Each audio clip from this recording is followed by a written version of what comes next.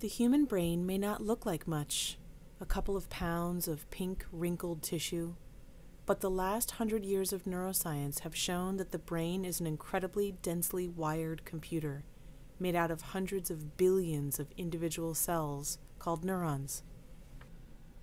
Neurons communicate with each other using both chemical and electrical signals.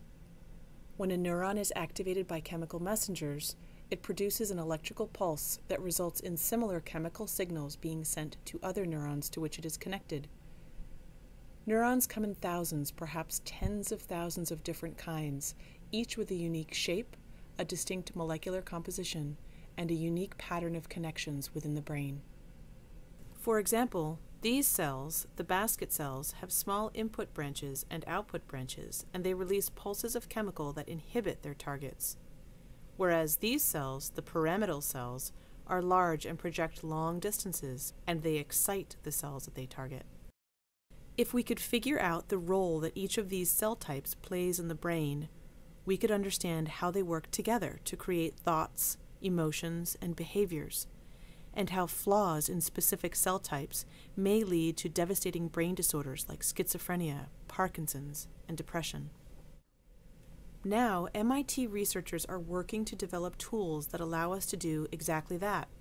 It is now possible to precisely control the activity of specific neurons, and therefore understand how each neuron contributes to brain function. Remarkably, these high-tech tools have come from microorganisms, such as this pond algae called Chlamydomonas. Chlamydomonas needs light for photosynthesis, and it swims toward light with the help of a small organelle called an eye spot. The eye spot contains a light-sensitive protein called channel rhodopsin, which responds to blue light by moving positively charged ions across the eye spot membrane, causing the voltage of the eye spot to change, a bit like a battery being charged by a solar cell. But neurons are also electrical devices, and their voltage would also change if channel rhodopsin could be inserted into their membranes and then illuminated. So, researchers took a piece of DNA that encodes for the channel rhodopsin protein. Then, they put it into neurons, using a safe and effective method for delivering a gene, the same kind being used in human gene therapy trials. The neurons expressed the DNA, manufacturing copies of the channel rhodopsin protein and installing them in their membranes.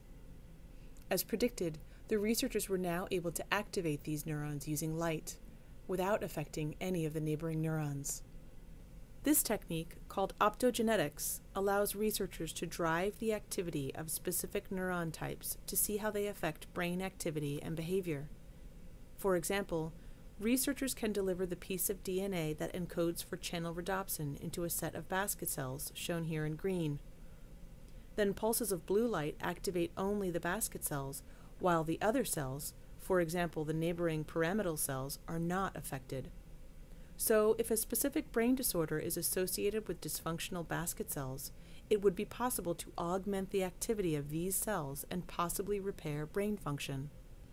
And these tools don't just activate neurons, they can silence them as well. Archirhodopsin and halorhodopsin, for example, are proteins that are sensitive to orange light and produce the opposite effect to channel rhodopsin. When researchers deliver DNA that encodes for one of these molecules into a specific set of cells and shine orange light within the brain, they can turn off just the selected set of cells.